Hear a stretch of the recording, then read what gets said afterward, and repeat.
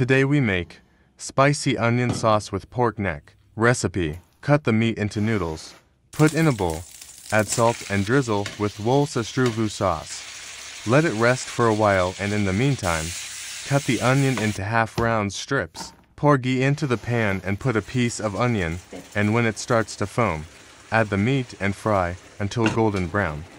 Then add the onion, which we use a cooker to break into strips.